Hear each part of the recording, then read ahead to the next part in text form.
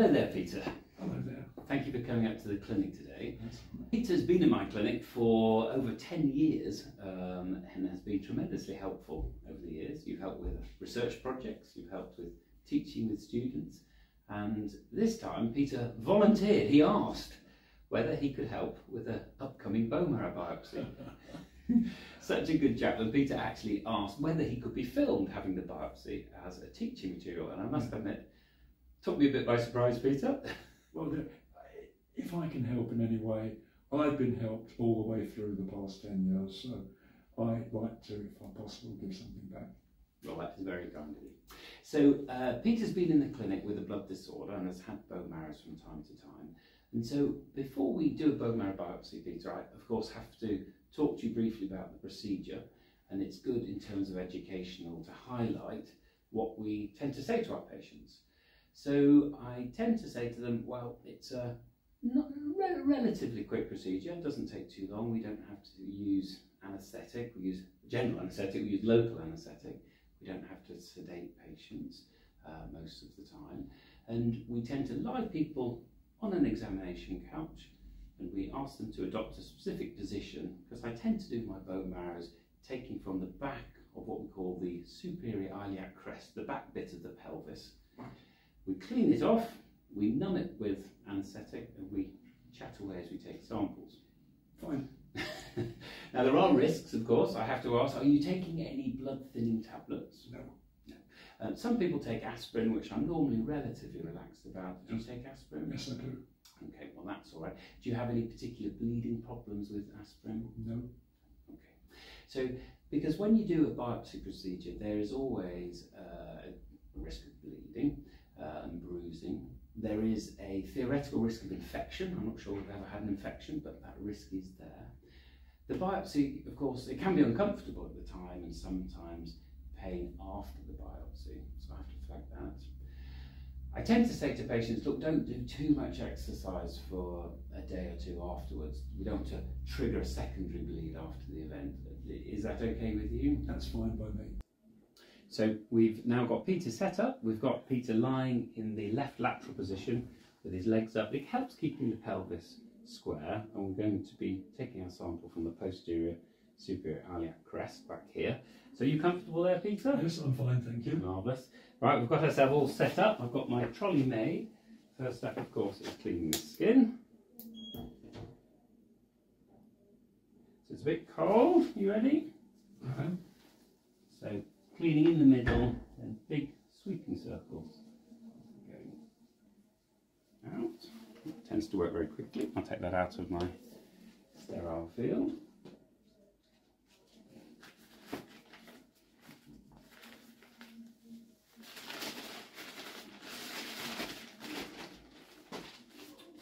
To have that just so we've got somewhere to press. Now, I was told years ago by a very wise registrar when I was learning these, put your hand over the posterior crest, and where your thumb lands is basically where we're going to be going.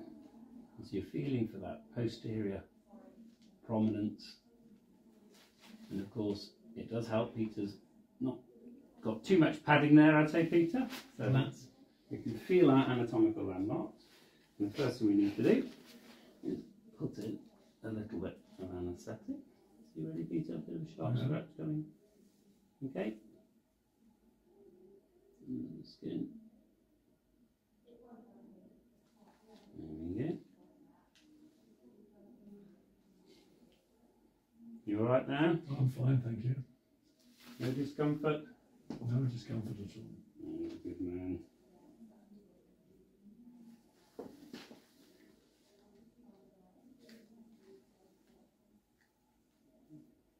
Not bleeding in the slightest, got to find the bit that we anaesthetise. Now, sometimes people feel it a little bit uncomfortable when you're just putting down onto the crest. Do you feel that at all, Peter? No. You are a good man. And of course, one of the skills putting out anaesthetics is that we want to go around the area, so draw back on your syringe, inject. What I like to do on the posterior crest is to, as if imagine there's a circle, inject around this area. Still not feeling anything? No, no. Okay. Still no discomfort? No, no discomfort. Right.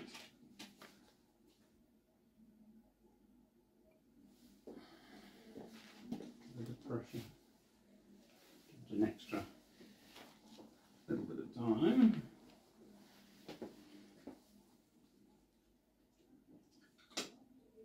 So, the first sample we're going to be taking is the aspirate.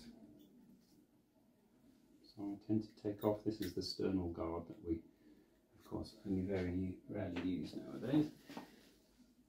We go to that area,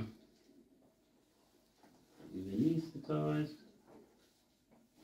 And the key point here is when we're going down onto the bone to just check the patient is still feeling fine. We're aiming to go right in the middle of the bit with anaesthetised. So Peter, can you feel that? No.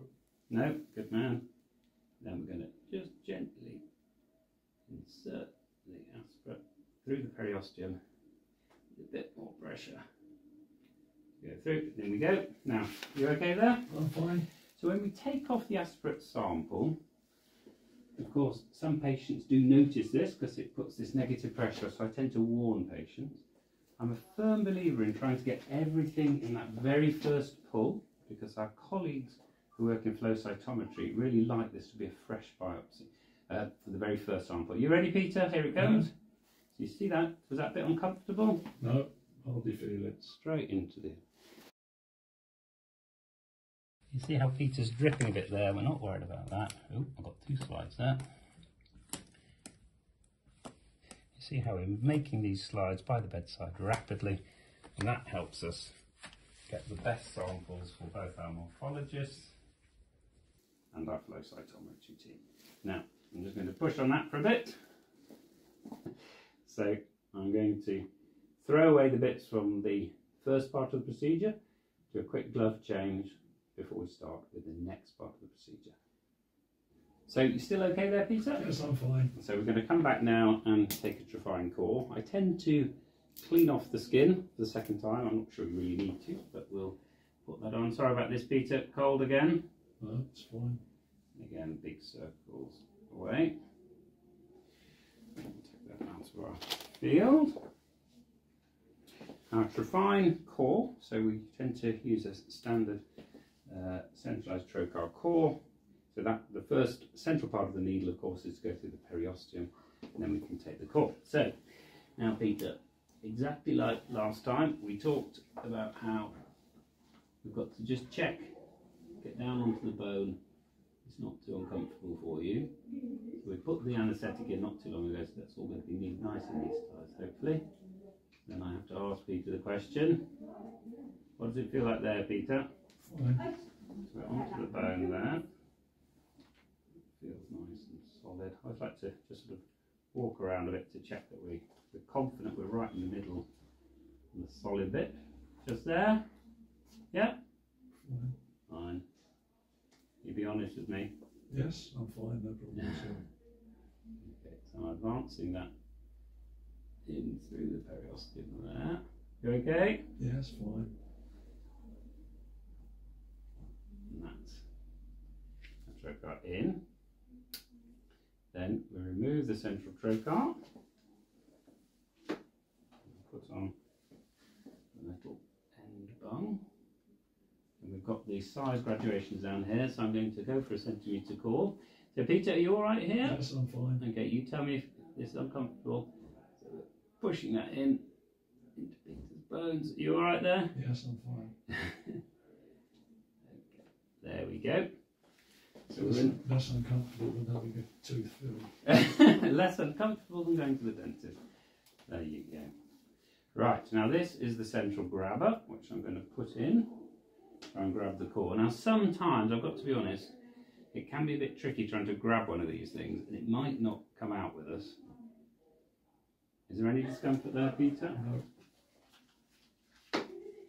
And I often say to patients, if we don't get the core, then I ask them how uncomfortable it is and whether we're going to have another go. And in Peter's case, actually, getting the core is not critical, but this is at least a video to show the process. So we're going to take that out carefully. I'm just going to push on that, and then I'm going to ask Sister to lean in and just push on that. And we're going to extract our profile. Here we go. I tend to pull this out. Now, I know that didn't have much resistance about it, so I'm suspicious the core is not there. Oh, I could be wrong. I don't know if that's blood clot or core. That's just the way it can be, unfortunately.